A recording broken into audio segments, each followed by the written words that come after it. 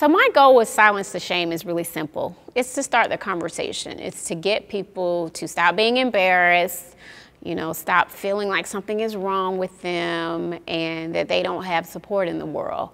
Granted, a lot of the mental health facilities are costly, and I think that's probably part of the reason why so many of our homeless community, go untreated, or, parents just don't have, some families just don't have the same amount of funding as other families to get the proper treatment. But if we start the conversation and we start to make sure that we're supporting these causes and making sure that laws and, bills are getting passed, in your respective states, that we can increase the funding, that we can increase the research, and that we can increase the help that's out there. I believe we need to have more opportunities for people to share their stories in order to change what's going on with mental health. I believe we can help people by groups like this being able to just speak about it and not be ashamed of it.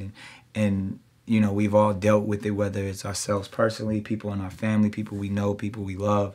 And those stories, help us transition, help us grow in this space to where not only will it help the people who are actually going through it, but it'll help the people who are actually perpetuating the lack of knowledge on these issues that kind of make them shameful. Yo, what up, though? It's your boy Jeezy. That's right, the big homie. And I think it's time that we start the conversation to silence the shame. Y'all pay attention. Depression, suicide, anxiety, bipolar, more and more every day, so many of us struggle with these. It's time that we start talking about it. Start the conversation today and silence the shame.